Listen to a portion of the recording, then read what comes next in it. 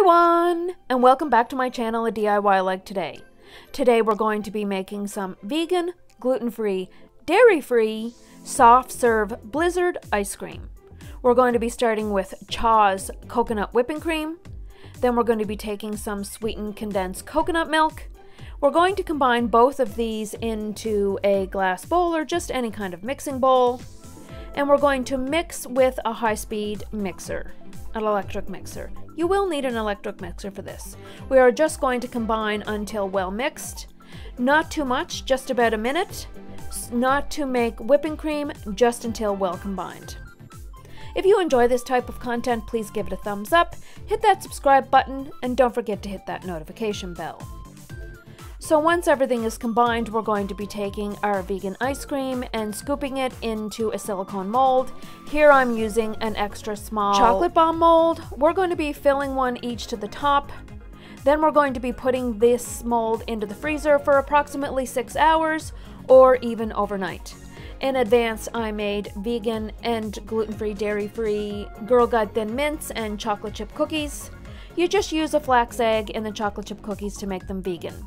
Now, if you want to make this super simple, super easy, in less than 5 minutes, you can just grab any kind of cookie that you want to make your Blizzard from the local grocery store. So, once frozen, I take them out of the freezer and use 4 of the pucks. And I combine them in my little Ninja food processor. I also use Watkins food coloring. It is non-dye, non-GMO, gluten-free, non-toxic coloring. So I pulse it in the little blender until it combines to make ice milk or to make soft serve ice cream. Now I have to add a little bit of non-dairy milk and just pulse until, like I said, it is the consistency of soft serve ice cream. Once it's smooth, I will add a crumbled up homemade Girl Guide Thin Mint cookies along with a little bit of mint extract, as well as a handful of chocolate chips, chocolate chunks. I use Enjoy Life so that it's completely non-dairy, gluten-free, dairy-free. So once this is all combined together, voila! You will have your Girl Guide Thin Mint, gluten-free, dairy-free, vegan Blizzard. You are absolutely going to love these. They are everyone's favorite. Who doesn't love a DQ Blizzard?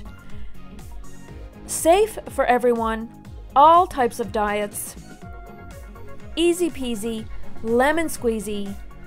You certainly got to try and make these at home. Don't these look super, super delicious and fabulous? Look at that, all that yumminess.